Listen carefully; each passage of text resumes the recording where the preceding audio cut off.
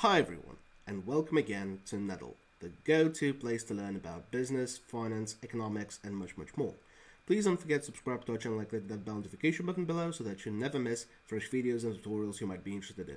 Many thanks to our current Patreon supporters and YouTube members for making this video possible, and we'd also greatly appreciate if you consider supporting us as well. So please check the link in the description or click the join button below for more details.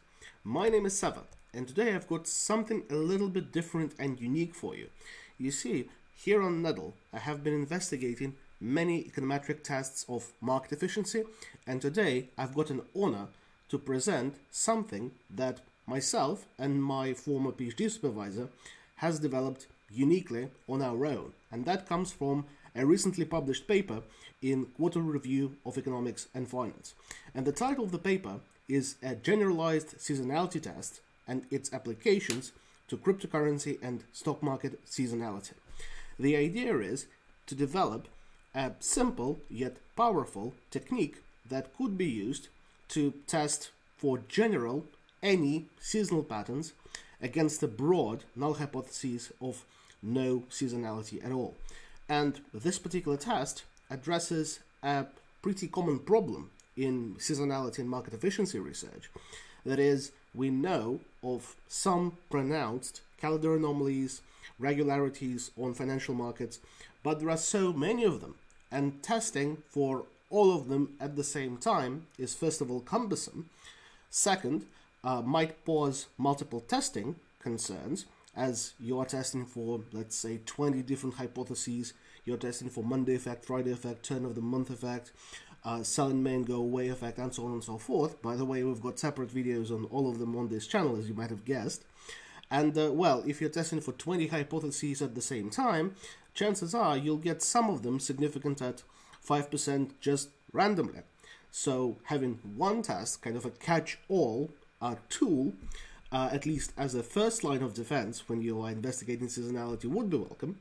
And third, who said that seasonality is universal and conforms to these established patterns of Monday effect, Friday effect, January effect, and so on and so forth for all financial markets there are. And this is why the cryptocurrency tweak in our paper has been important, and that has been something that added value to the paper at the end of things. However, today I'll show you the implementation and the logic of the test based on our usual guinea pig, S&P 500 index.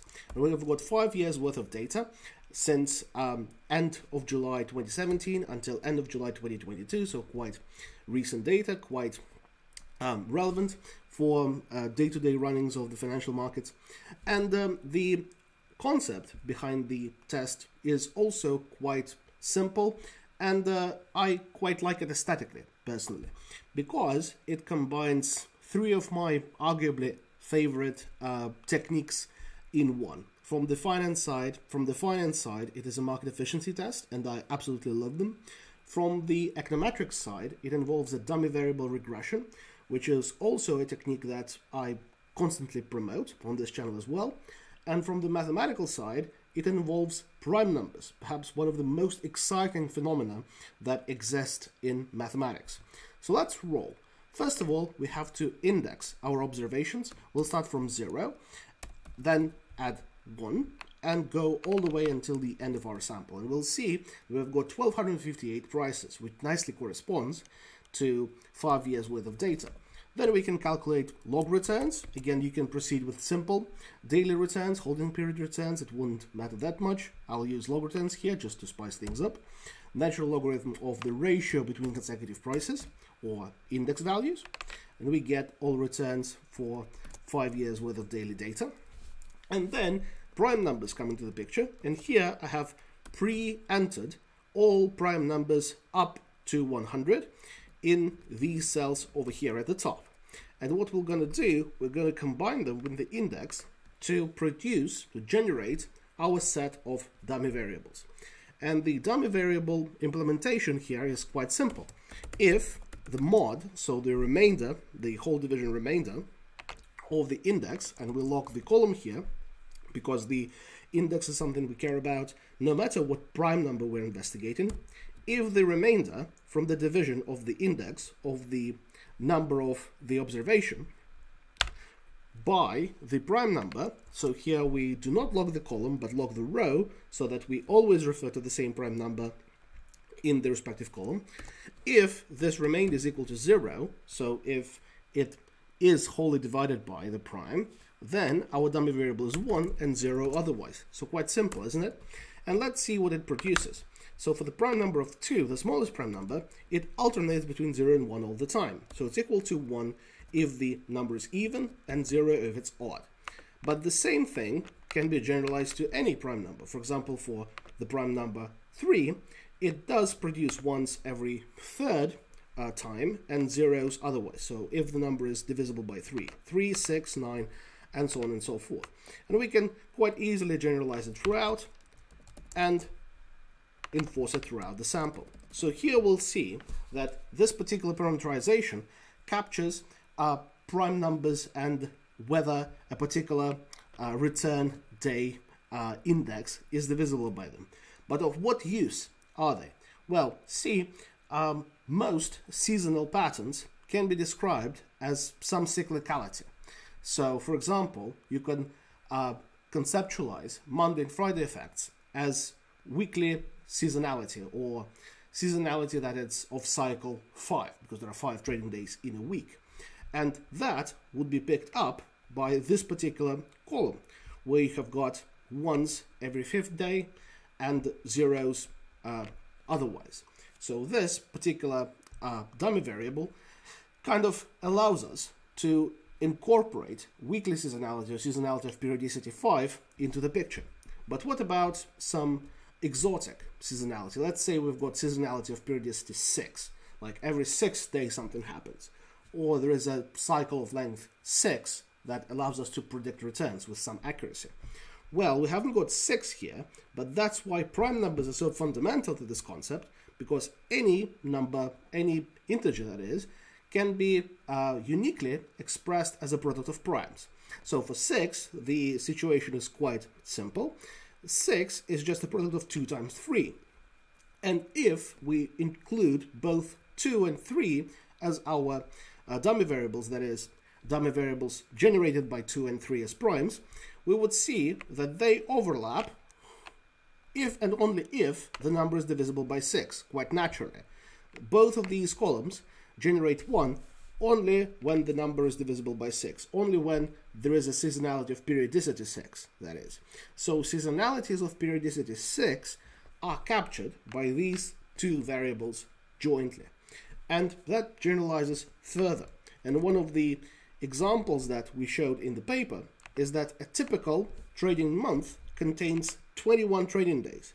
So if we care about some monthly seasonality, and in stock markets that's turn of the month effect, for example, returns being higher around the turn of a calendar month, we would be able to account for that implicitly using 3 and 7 as our primes, because 21 is 3 times 7.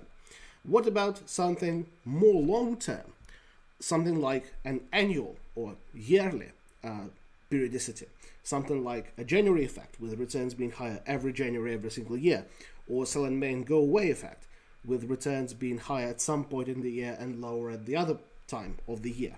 Well, 252, quite accidentally, is also very nicely broken down into smaller primes.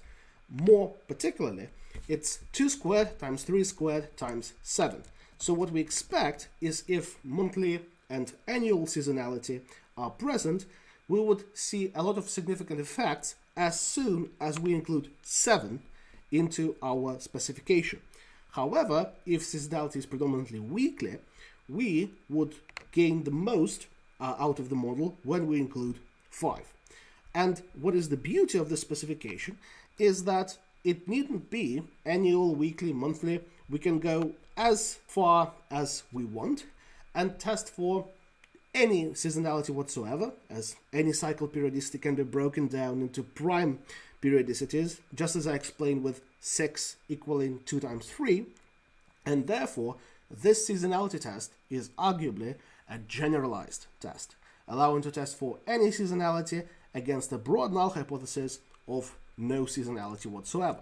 So let me show you how to very quickly and efficiently implement this in Excel? Well, I have already showed you a couple of videos ago how to use the index function to refer to individual components of the Linus output, the output for the regression modeling.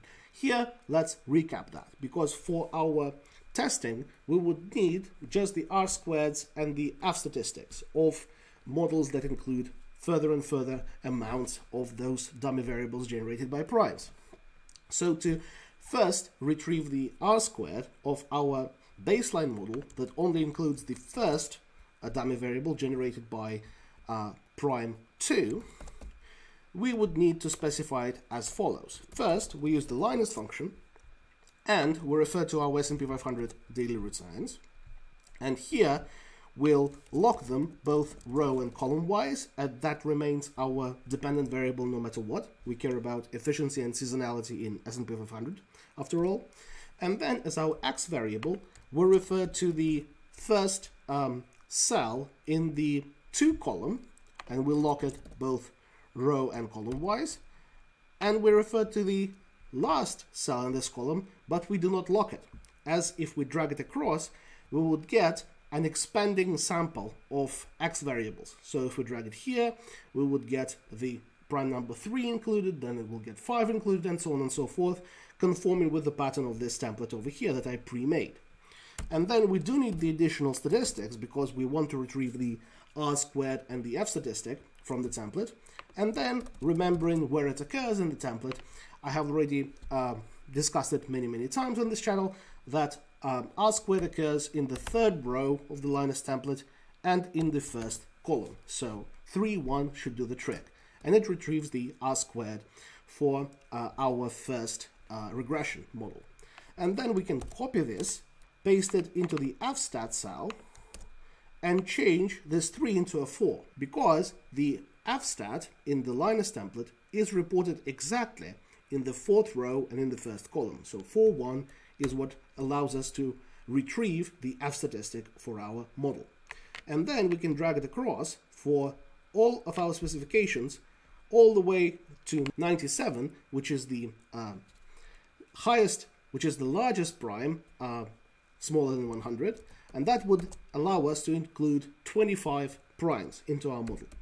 And then we'll just need to calculate the number of residual degrees of freedom. That's quite simple. We've got 1258 returns, so we lock that, and subtract 1, because we always include a constant, and that is degrees of freedom reduction, and subtract the number of coefficients, the number of primes we have included so far. And that calculates the residual degrees of freedom for all 25 of our models.